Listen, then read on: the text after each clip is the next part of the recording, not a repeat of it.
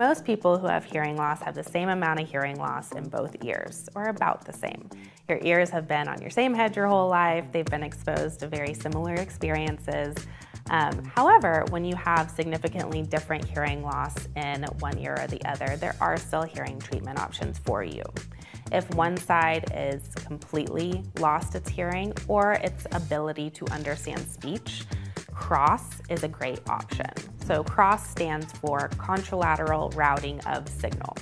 You would wear what looks like two hearing aids on your ears, but on your poorer hearing ear, that would simply act as a microphone that picks up the sound from that side and sends it to your better hearing ear.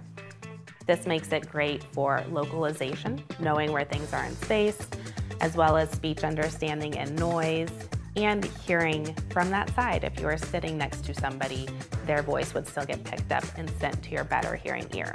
Now, BiCross is similar to a cross, but it is when your better hearing ear also has hearing loss.